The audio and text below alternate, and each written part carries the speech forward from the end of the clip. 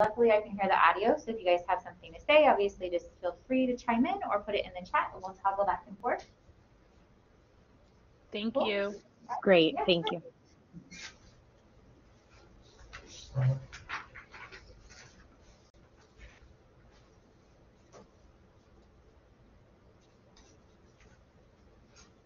Well, thank you everybody for being here. It's great to spend this time this afternoon with you guys talking about our high impact practices of undergraduate research. So we're going to kind of be co-presenting this very informally. So my name is Beth Cliffel. I'm a full-time faculty member in the science department. I teach in biology and biotechnology and have been involved in kind of doing some undergraduate research here at Triton recently, and I'm excited to share experiences with you. Sheldon Turner, also science faculty.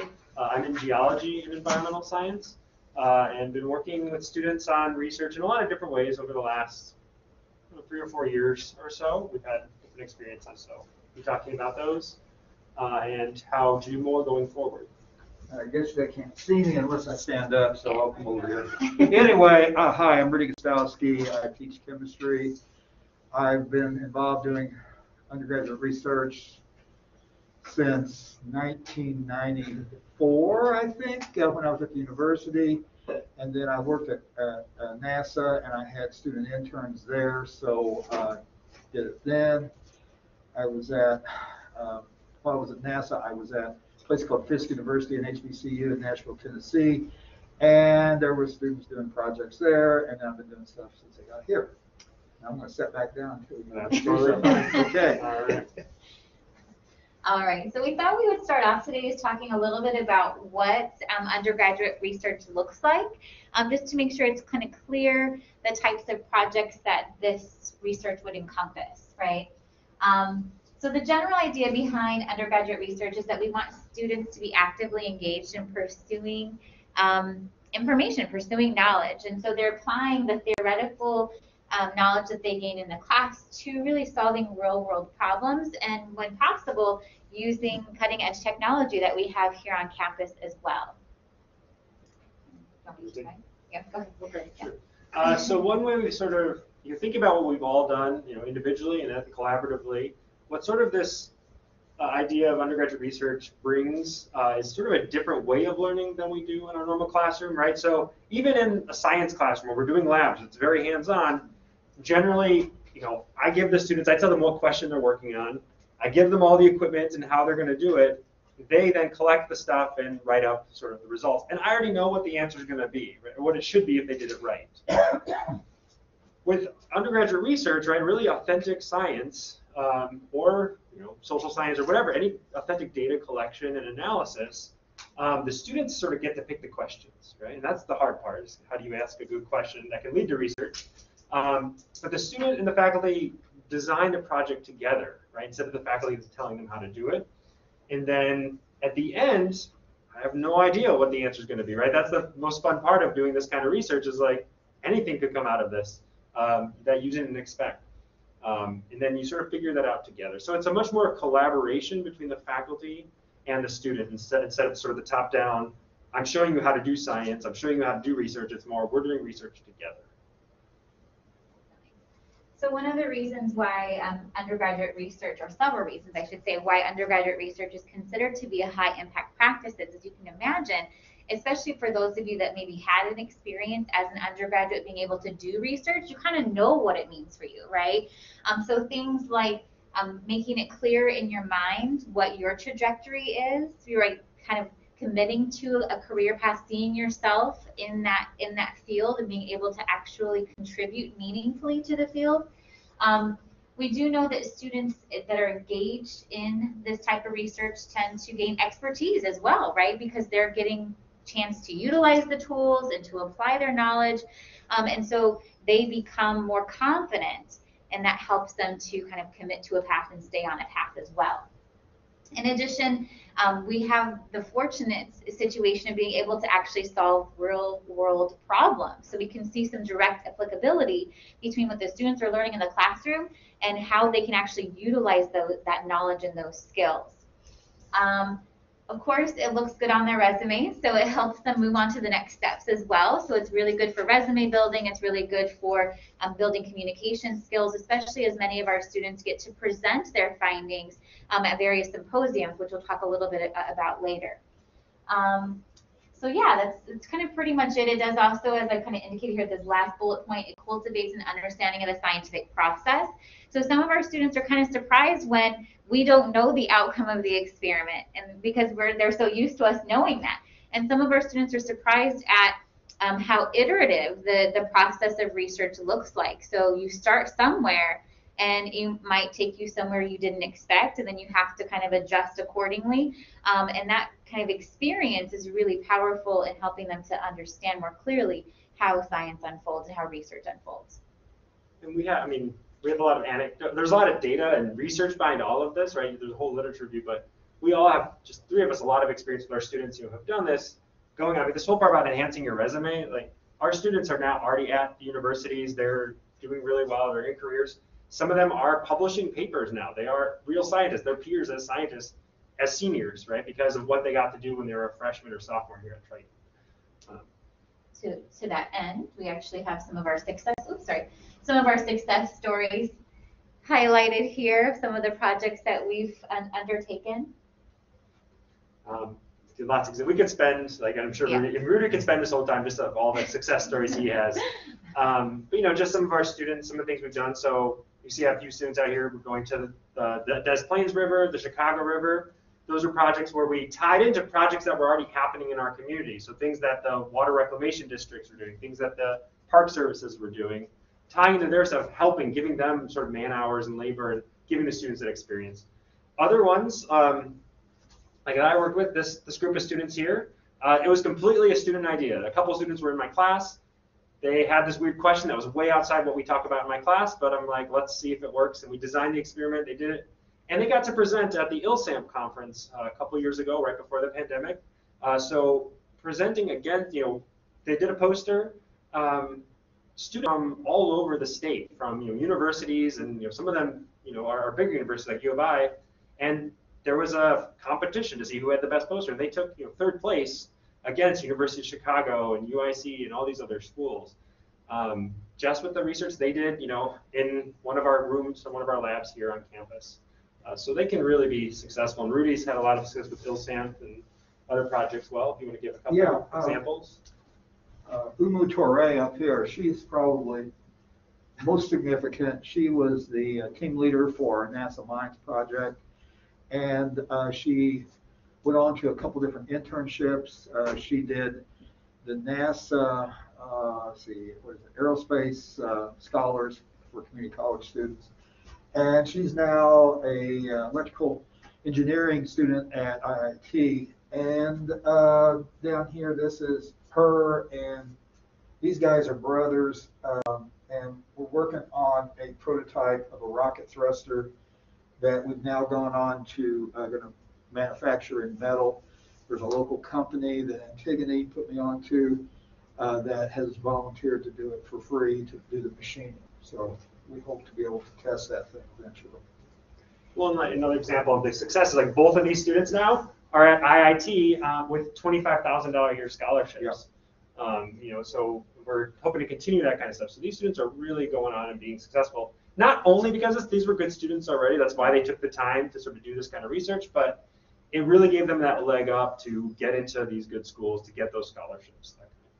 And then one other thing that was kind of highlighted in Rudy's example is he was talking about kind of working with Antigone.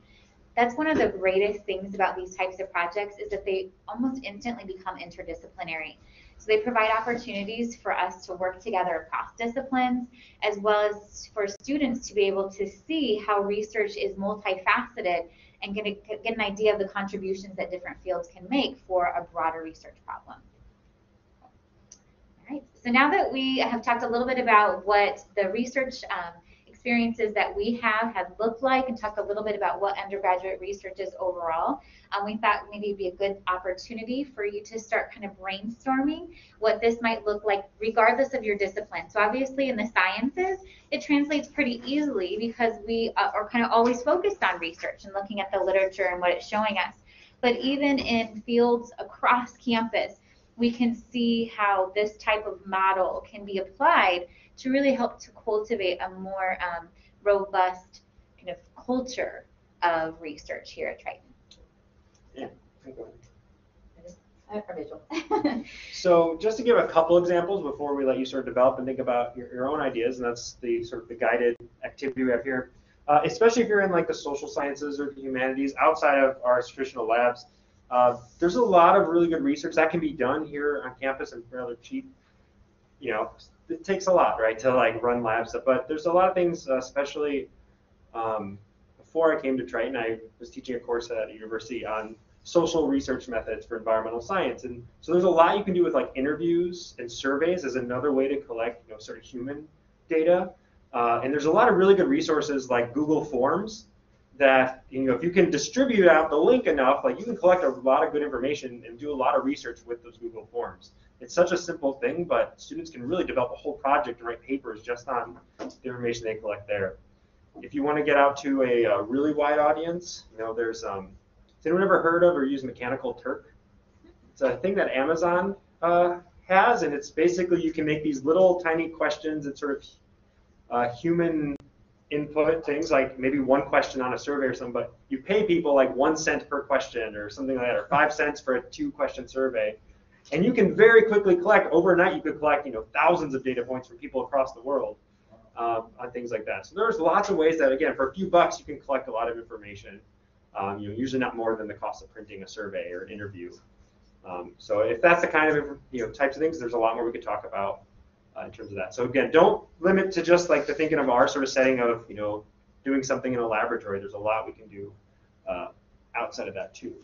So, you know, an example is like in business, I had some students once that were business students, and they were looking at like public perceptions of corporate social responsibility. So like they're looking at different companies and their advertising, and has that changed the way people think about which product they're going to buy, or asking about people's water drinking habits. Do they drink water bottle or tap water, and why? Right? A bunch of really great student their term papers and stuff came out of that. So students can collect that, not knowing what their answers are going to be, and I think that's, you know, with the power of this. So for you thinking about your own research possibilities, we've just developed these quick sort of 5 questions that come from this sort of guide that I've attached here. So this was some colleagues of mine in geoscience, but these things apply to any sort of research, even outside the sciences.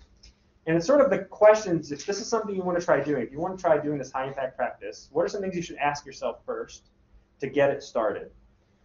And so, you know, the first one is why, right? We're thinking about assessment too, like what are the things we're trying to achieve with this? What do we want our students to learn?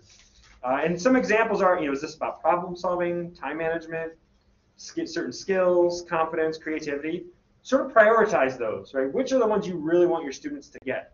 Now, all of them are important, but what are the ones you're going to focus on? That will help guide that design, right? So if you look on sort of the next page, this designing effective undergraduate projects, it's got a little bit those examples of what are some of those things you want them to get. And then we have the second question, who is the student? And again, what this is really getting you to try to think about are, what are the research questions they might want to ask? What courses, you know, what is the experience level of these students? Is this something where their students who need to have already taken a bunch of stuff in your field? Or can your brand new, you know, fresh out of high school students that have never taken your discipline before do this? Is this going to be something that students will do in, you know, one at a time or as groups? How, you know, and then some of this is you just got to learn the students, right? Some students are better at having a lot of input. Some of them want to do it on their own, and you got to sort of you'll have to know the student before you can bring it there. And then this funny question, who are you, right? I'm not asking for your name. This is really about what do you see your role as? And this is I would say one of the biggest things of working with our students is figuring out, you know, are you just supporting them? Are they doing all the work and you're just there to make sure they are staying safe and you're there to make sure they're doing things right? Are you really advising them and teaching them a skill set? You know, or how much are you in the charge? How much are they in charge? I think I'll just adding on to that. One of the other things that you want to reflect on when you're kind of thinking about who you are, as a reflection of the kinds of questions your students are asking is what are the limitations of your skill set. Yeah. So for example, on the micromediation project that Dr. Turner and I were working on, and Sheldon and I were working on, we quickly realized that there was some chemistry going on that we just needed some expertise on. So we tapped onto Rudy's shoulder, right?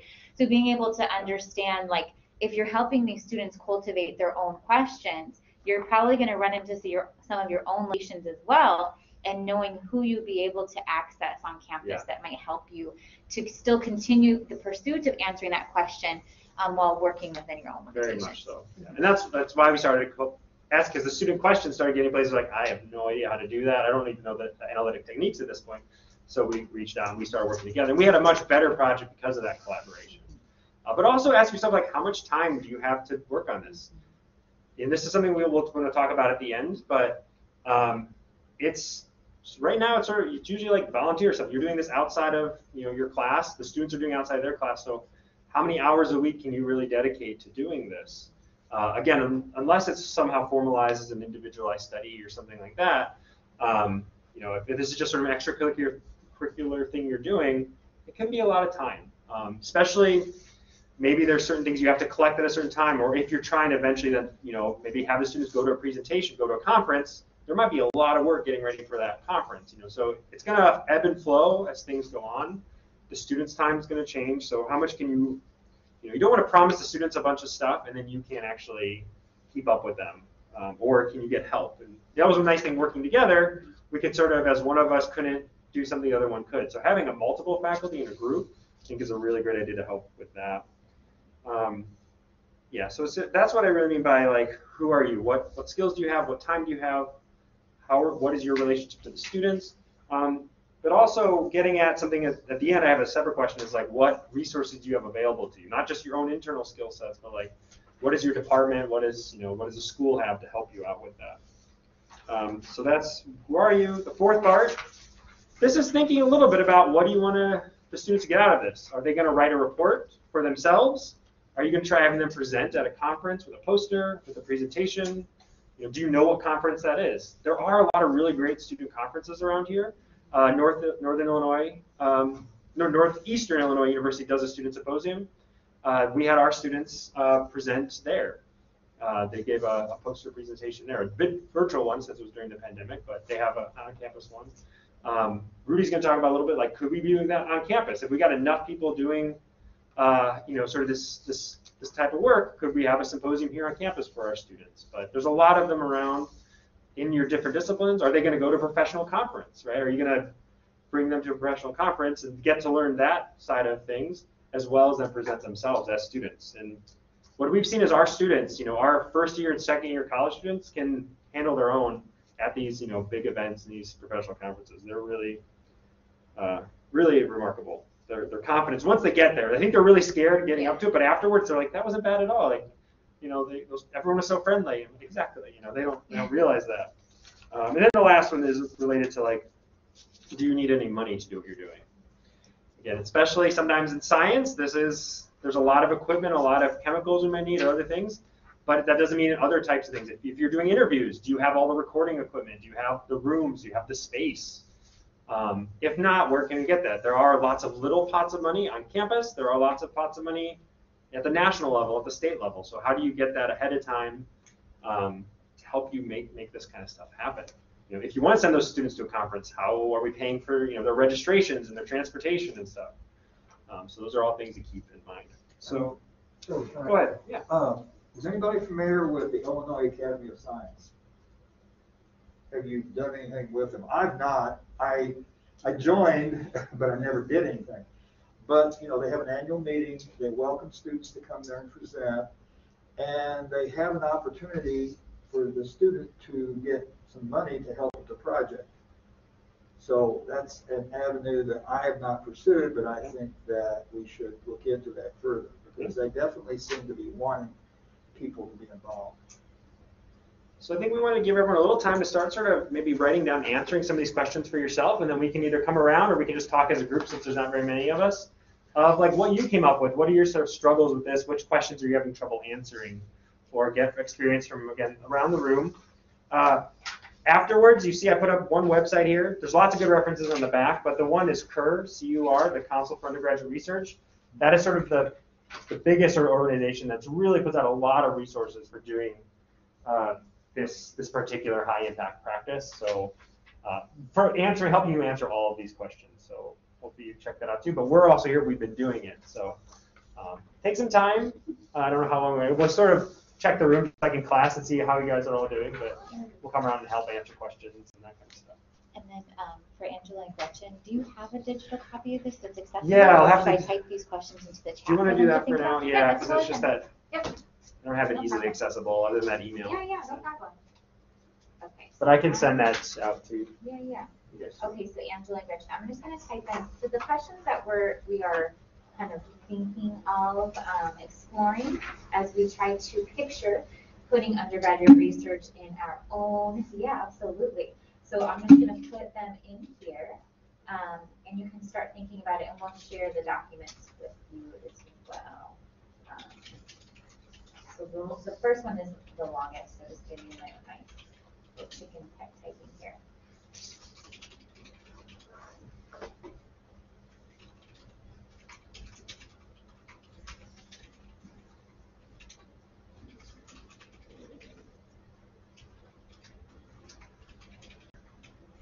That's your first question.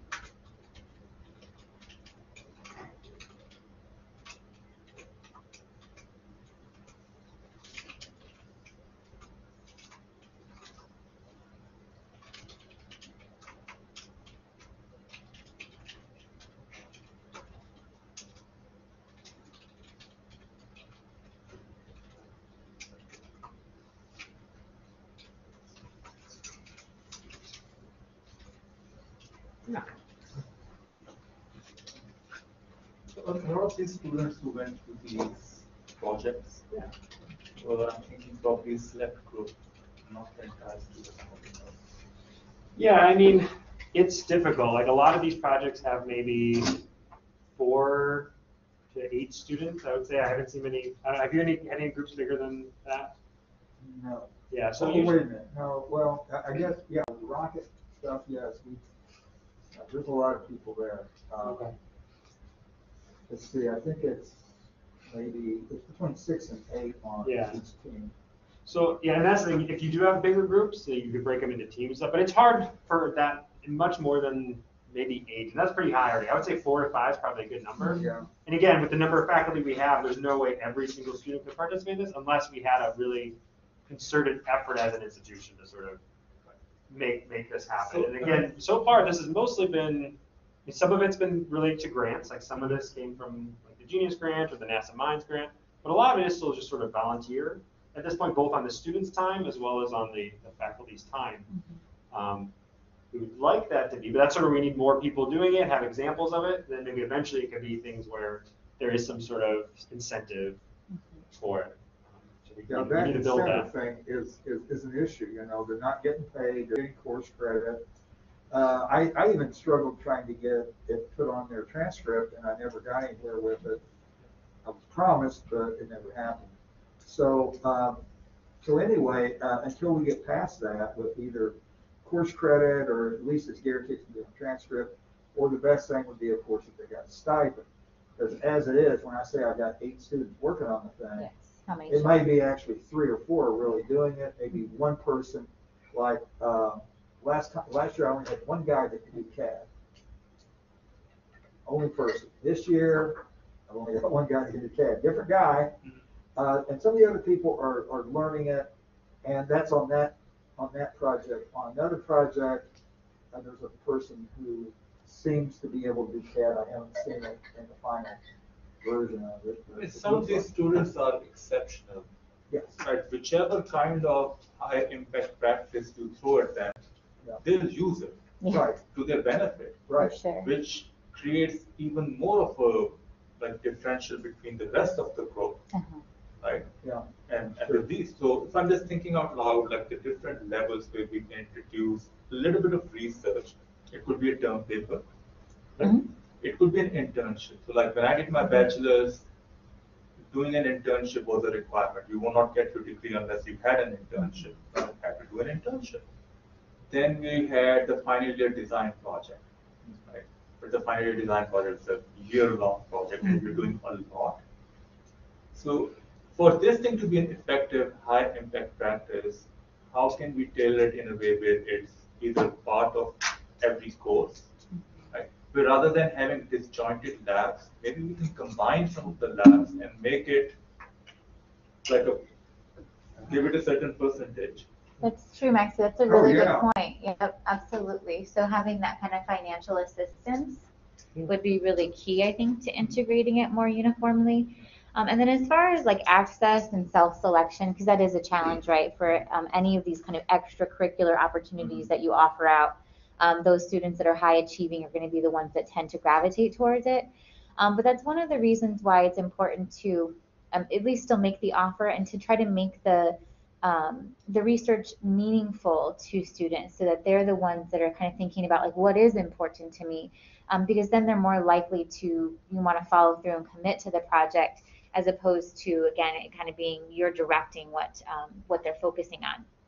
But yeah, I think the self-selection is always going to be an issue without it being a requirement. But one of the things you can get that is, for a lot of these groups, you might have like one student who can sort of tell right away sort of the lead, right? Maybe it was their original idea or something, but especially if you're talking about it maybe in your classes and things, you get more students, so like that, there was that one where they went and did the poster. That really started with one student and then another student in the same class sort of joined on. But then by talking about it with other classes and other students sort of hearing about it, the rest of the group sort of formed. And they weren't all necessarily these like super high achieving students that were already going on in science. Some of them weren't even science majors. They just thought it was really interesting. Now some of them, what this sometimes does though is they'll switch majors because of this, right? They find it so fascinating, or they find an aspect of it like they now realize like, oh, I knew I wanted to do business. I wasn't sure what. Now I know this is where I want to apply, sort of my business skills, right? So if you're broad with sort of who it's recruited to, I think you can pull these teams together, and that's actually better teams than when they all have different experiences and backgrounds. Yes. But yeah, it would need to be, you need a lot of people doing this to really make a huge across campus. But at the same time, we do want to serve even those really good students. We also want to get them to achieve even further, right? Get them to even better schools than they could have, and get them those scholarships. But I think it can be done. But yeah, any sort of advertising you can do, any sort of you can help is the way to do it. Yeah, I think those are all great ideas, Maxie, to try to kind of start just to promote that culture. But I think the other thing is, one of the things that we try to do to be as inclusive as possible is being cognizant of like, okay, you guys want to be part of this project, so can you at least meet with us virtually? Like even if you can't physically come here, can you come one time and contribute what you can so that the students that are like, well, I can't come every single week but they can still be part of it. And so I think that trying to be more inclusive in that regard and being cognizant of students that have a lot more outside of the classroom obligations than others, and trying to really to modify the formatting and give them opportunities to contribute where they can. So even if it's not as significant as somebody else, they're still part of that team. So I think, Rich, did you have something to add or no? Oh, just one kind of a question, because I know we have like an honors program here, but I know for me, like an undergrad, it was like part of the curriculum was like a requirement, kind of like that as well, where you were part of your graduation requirement was being involved in some kind of research project. I don't know if that's something that we can like approach them to see, like not necessarily as a requirement, but like as an option perhaps, and as part of their curriculum. I think they have like a service requirement or something. Yeah. And a lot of this stuff can be a service project too. That's this relates into a lot of those other high impact practices of like service learning. Like the first one I worked on with the Chicago River, we were directly working with the community and again with all the agencies that work with, and all their data that they collected went straight to engineers that then sort of took that and made the next 20-year plan for the Chicago River with the information that our students collected. So there's a lot of ways we can. I think it's a great idea to tie into that project. Yeah, because a lot of us had those sort of honors thesis. Now we're only 2-year program, but we got to be careful what will transfer and not transfer. That's the hard thing with classes. Is that research experience, these things might not be transferable. They're not like II type courses, but another option. Yeah. I realized that what I said about the 3D modeling situation or the CAD, that was just one aspect of it. We've got a couple people that are doing computer science aspects of it, and that's what their thing is. And then we have this one young lady, and she's just an organizer that gets everything done. She understands everything, but only to a certain degree. But she is conversant with the people that are working on the CAD and working on the computer science. And I want to add on what Maxie was saying up here. And I'll go over this slide. Anyway, she was talking about creating scholarships for undergraduate research activities. When I came out of grad program, I was working in a place called Austin Peay State University in Clarksville, Tennessee. And I started doing undergraduate research right off the bat. And boy, she types fast. Anyway, and so I became friends with our grants office, the person that headed the grants office, and we figured out that we could go to the president and say, why don't you make a scholarship, call it the Presidential Research Scholarship, presidential, and then pass out some money. And I think it was $4,000 or $3,000 per student, 5 students, and they had certain requirements they had to meet to get that. I don't remember what they were at this point. I could probably find it. But anyway, that's a great one if they were willing to do that at that level. Yeah, it's an interesting way to because that certainly makes it a lot easier, because they're no longer having to be a barista or work at McDonald's or sell clothes or be a carpenter or whatever it is they do to actually pay so they can live. And wrapping back around to like this sort of equity issue and how do you get, especially with our students, right, who are doing all sorts of, they leave campus and they go all sorts of different ways. That what you were mentioning about like breaking it, especially when you start to design the project, you figure out all the different pieces that go into that. Again, it doesn't matter what discipline you're in, right? There's always like a literature review, right? There's always sort of the project development. There's a data collection aspect. Students, whether by skills or just time, like I remember that the one project with the sort of worm waste and stuff we did. One student had a kid that they really had to be there for all the time, couldn't really stay after in the afternoons and stuff. But she was able to do almost a lot of the literature review, right? She was able to sort of use all the resources, pull together all the things, help them sort of write the paper piece, while other students maybe were doing the actual data collection, right? And that's where the student teams, I think, can really help with that. And they all get those skills, but they all sort of get to specialize too. And which is an authentic experience of what it's going to be like when they're, whether in a research lab at a university or when they're working someday. They're going to be in these teams of multiple people. But we really want it to not just be, again, we're all scientists. We want it has to be across campus, like lots of disciplines doing this kind of stuff, for it to really gain traction to work. If we want to get scholarships, we want to get funding, it needs to go beyond just science. Again, I think it lends itself well, but we need to think of other ways and other people can be involved. And I think, Max, you provide some really great ways to try to pull in students into this kind of work.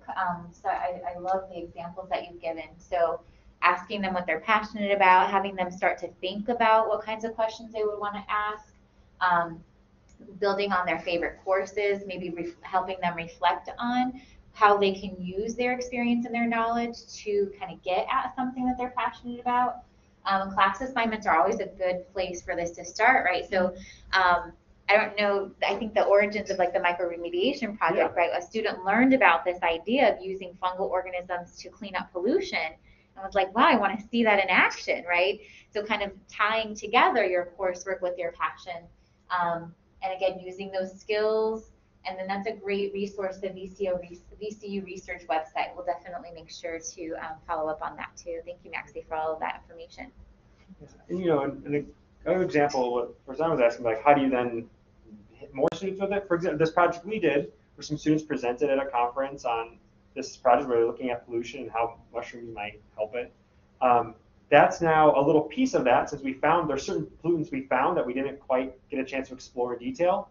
That lends itself for the next research project, or I'm actually taking a little piece of that and doing that in my class this semester. So the students, and it's actually a lecture class, but the students are actually going to be collecting some data on river water and get a chance to see some of the stuff they're learning about in lecture in action, and then that gives them something to now research. Instead of saying, okay, go research this type of pollutant, they're going to actually measure that pollutant, find it, and then have to go learn about it and think about strategies to fix it, that kind of thing. So you can get these good in either or. You can have a good idea in class that becomes a research project. You have good research project ideas that can become term projects and term papers and that kind of thing. We have a discussion going on in guided pathway pillar 4 right now. Okay. So ensuring learning, and we were looking at all the instructional strategies that are on the form, the curriculum form. Yeah. And the discussion is about doing away with lecture. Yeah. Right, because lecture has been around for so long, it's turning into an ineffectual teaching strategy. Yeah. It's not going to go completely away, but just to get that point across that we need to start, thinking about other other methodologies, other combinations. So maybe research can become an integral part of each course. So I've been looking at University of Leicester, which is teaching physics without any lecture the whole semester. So it's completely unthinkable. But if you look at other people who are actually doing it, teaching science without any lecture whatsoever, and there are other combinations present as well, can we think of a situation where including research as part of every course, because then it would become inclusive. It's a little bit of aspect of equity as well, that you basically can, giving those skills to every student, not just the best student. So can it be part, and how can we go about, making it part of every course as an instruction strategy? Well, and if you think about, again, all the steps of research, I think it can touch a lot of like information literacy and quantitative literacy. Again, regardless of what discipline you're doing that research in, just working with numbers and having real numbers you collected is a lot different than just being given a data set and saying, okay, graph it, right? But it's something you collect, that student collected, that they sort of have ownership over those numbers. So I think there's a lot of our sort of gen ed outcomes can be done through this type of student research. And I think Rudy will touch on a little bit later, like this idea of creating a culture of research and then how that can transcend into curricular changes as well. I think the hope is that this is the tip of the iceberg, and that as we get more momentum and more traction and it becomes more universal across disciplines, that it becomes something that is more readily recognized as this is a primary instructional strategy that we fall into. But I think that we need to kind of moving forward to be able to get to that point. Yes. Awesome. All right. So what disciplines do we have in the classroom, just or in the room today? Just curious. I know, Dr. Chan. Biology, microbiology. Mm-hmm. I teach English. English, perfect. But, I do work for an advertising agency, and I have set up interns, paid internships actually, where we collect data for media. Wonderful. And it's really, really interesting. We have sometimes the agency actually pays for those interns to come and work specifically on a project, and I've had several actually. So when you were talking earlier about the component of gathering all the research and writing the data and presenting it, that's my specialty is because, I teach English, but it's very, very interesting. I've actually had students in my class here that I've included in those internships and who've actually come to work for me at That's the really agency cool. as a result. That's really wonderful. It's very interesting.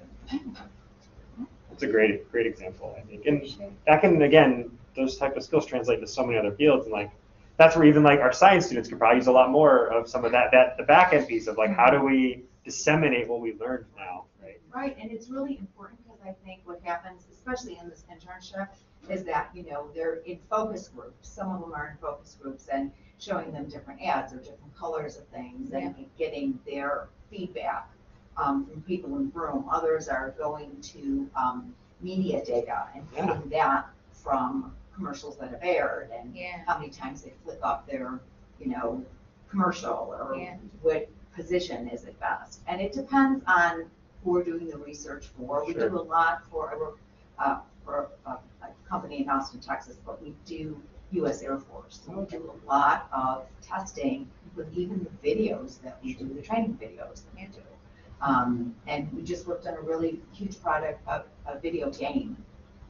It's an app that is the coolest thing in the whole world. We worked on it for a very, very long time. But we had gamers involved in it. Sure. Right? So you collect all that kind of data and then putting all the research together, kind of selling it to the client as this would be a great app. And this is a reason why we can get recruiting up for workforce and stuff like that. So it's really interesting. Yeah. And even as you're talking, I'm kind of seeing how this is intersecting between like psychology and business and computer science. And that's one of the other really great things about kind of coming back to this interdisciplinary nature of some of these really interesting research questions and how we can support each other. So that's a wonderful example. If it's a longer project, I mean, I've had that when we were doing the video game for Air Force, it was over a year. And so we had interns for one semester and then interns for another semester, and just to see the differences that each semester or each person brought to the table and a different way of looking at it was insightful for us. We learned a lot about what we needed to do, approaches that we needed to take as well. It was interesting. Very cool. I teach hospitality management, specifically hotel management courses. And I can see how this approach to like a research project could be really useful in our industry. Definitely. Moving forward to going back to the drawing board and kind of looking at some things. That's wonderful. That's awesome. And it looks like Gretchen has a pretty good example here for us as well. So they do a research project in marketing. So they formulate the quantitative and qualitative questions. They go around campus asking these 10 questions to at least 25 students. They take the data, present back their findings. Oh, that's interesting. So the question last year was, what makes you view a whole TikTok video versus swiping to the next? That's great. So this kind of gets at the heart of like making questions that are really valuable to the students, right? This is something that's their jam. So being able to kind of allow them to see how, again, their skills can apply to things that they're interested in, being really key. And I think that there can be a lot of great examples in hospitality as well. So exciting. I teach anatomy and physiology. I think the thing is good, but the only problem I think at this age is the time. She made mention of one project going on for a year. But sometimes some of these projects can, especially in sciences, in biology, microbiology, can last more than the two years we're talking about. To be able to get at something very good. So that's the only limitation I'm looking at there. So it's only if you want to break it into stages. That this group will get this far, like he has rightly said. Then from what develops from there, another group. Absolutely. And I think that is an important, kind of filter to have as you're approaching what kinds of experiments and what kinds of research you can conduct, knowing that our students are only here for a short period of time, knowing that they're not, widely available for all hours of the day, to try to break it into manageable pieces that could then roll over into something larger. I think that's a really great point. Yeah, you need to find something like big enough where it's exciting, right? Whatever they find, but it has to be small enough where, they can just take a piece. So a lot of times it's, there might be 20 variables they want to collect, and you help them narrow down, okay, like let's just see, or we do a little survey, we kind of like which one can we actually talk about.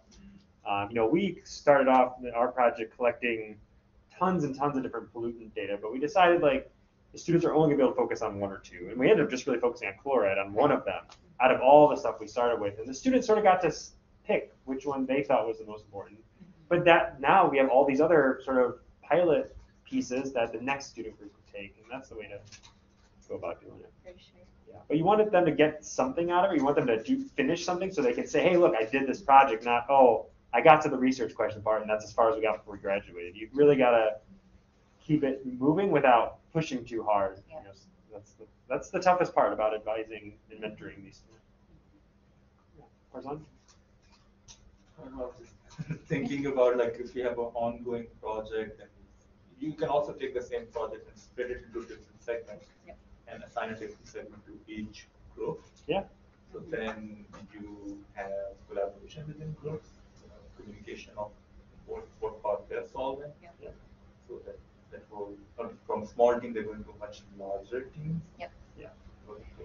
And that kind of thing, I think, it's almost like the jigsaw teaching strategy where it's, which works well in a classroom, I think, when you have, a bunch of students. It is harder if you're doing this outside to have multiple teams going, because that's a lot of time on you unless you're working on a faculty team. That's another thing to keep in mind with that. I love that idea. I've tried that idea, but it ends up being too many. You spread yourself too thin. So you gotta be careful. That's where the sort of who are you question that we had on that thing. But in a classroom, I think that works really well to have sort of teams and sub teams. I'm doing that this semester where like the overall students are tackling the same problem, but that's broken up into smaller groups of some are attacking this stage, some are attacking this stage, that kind of thing. So yeah, it's a great idea. And I was thinking of here, do you have any office for IRB, Institutional Review Board? Great question. For this project. Yeah. So we didn't put a slide of that, but I did write a few notes. Having worked with some of this stuff before, especially with grants and things, we don't have a technically like IRB committee on campus, like a university or something, but our research office acts as an IRB. So if, again, you are doing any human research or animal research, you can sort of write it up the same way you would write up, in any other university research. We send it to our research office, and they'll approve it, and then if it needs to, it'll get sort of the president's signature if it gets that far. Especially if you're thinking like maybe this is publishable data, anything like that, you want to get that. But yeah, or if it's grant funded, like a National Science Foundation, they require you to have IRB approval. So internal review board, if you haven't worked with that before, but just human subject research. We do have, but it's very much a open-ended protocol here because we're not a research institution.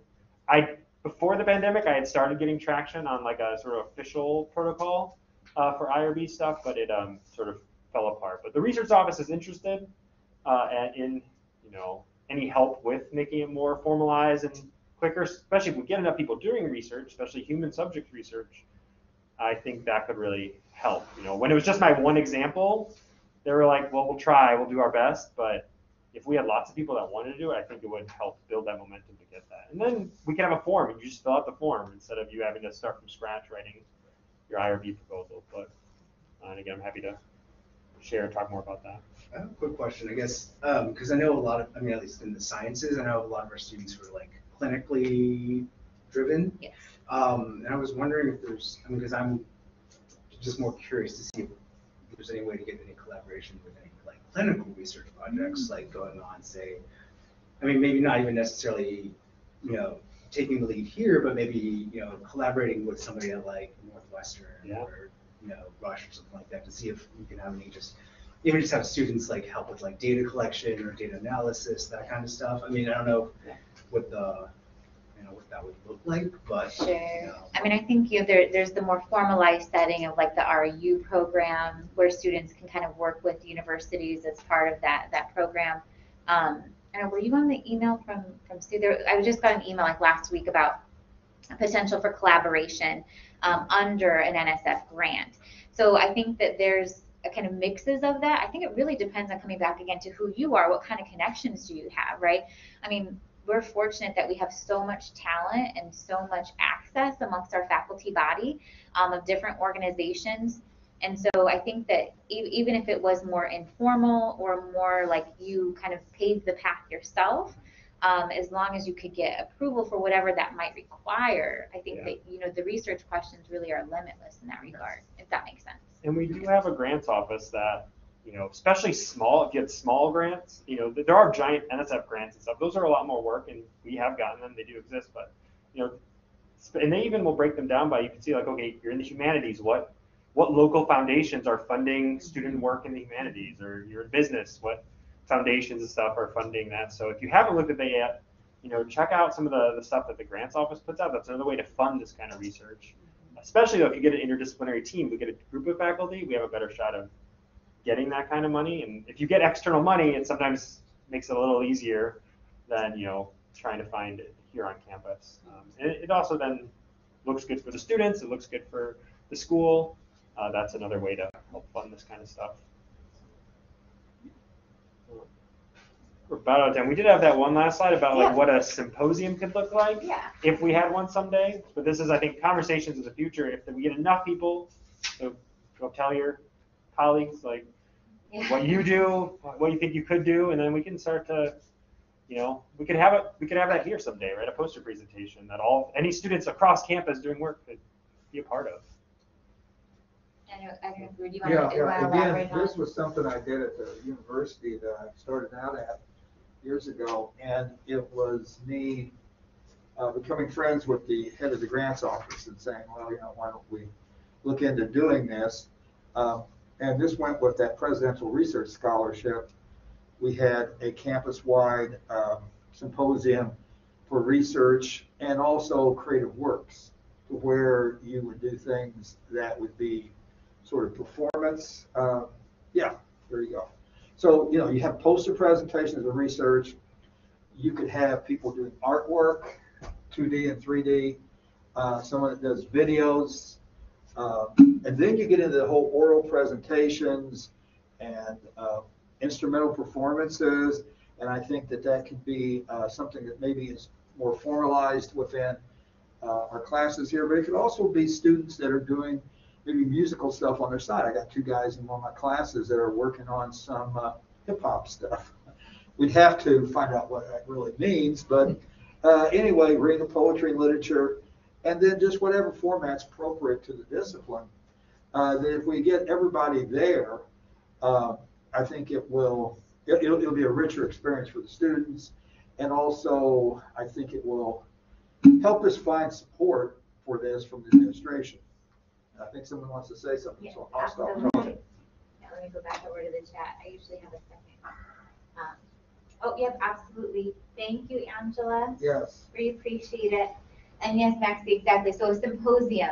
And I think that thinking it as a science fair is one way. I think that the word that Rudy used as showcase is really another important way to think about it, because then it takes away like the focus on science, and it really showcases all of the talent and all of the research that we're capable of across the campus. And that's really kind of one of the major messages we want to get through, is that research looks different in different disciplines and different fields, but it's all meaningful, and creating that culture here is really the ultimate goal. The other thing I think it does is it opens possibilities of where they may go. Because it's a community college, a lot of my students at least don't know what field they want to go into. Right. So exposing them to different projects, not necessarily English science based or whatever happens to be, allows them to look at other opportunities and other professions that they may not have looked at. Absolutely. So kind of going along those lines of like helping students commit to a path and stay on that path. And that's one of the things, we have, just a list of resources. Again, we'll share this with you, but that's one of the things that many of our resources kind of repeat over and over again. As one of the major benefits of these types of experiences is that students become more well committed to their career path because they see what the possibilities are. So again, these are just a few different examples of what that data is showing us, and some of the resources where we've kind of collected that data. It also helps with collaboration, because you don't work by yourself. Right. I mean, you usually work with other people, and so how to collaborate with others, how to make an impact. So definitely. That would be great, Maxie. I could be the coordinator to organize the symposium. You Are you volunteering? I think you would be great at it. Yeah, there you go. Well, So thank you, everyone. With that, yes, those